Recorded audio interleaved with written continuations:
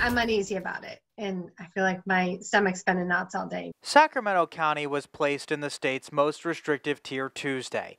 That means Molly Hawk will once again be forced to close the dining room at her East Sacramento restaurant once enforcement begins later this week. We're going into the holiday season, which is when restaurants, especially restaurants like ours, typically make our money for the year. Even in the most restrictive tier, restaurants can serve people outdoors, which worked out during the warmer months, though Emily Cameron with the Downtown Sacramento Partnership is concerned about the winter months. These businesses need the opportunity to safely continue to operate inside. Sacramento business groups argue that there have been no major coronavirus outbreaks linked to the business community, citing Sacramento County health officials who have linked the recent rise in coronavirus cases to private gatherings and nursing homes.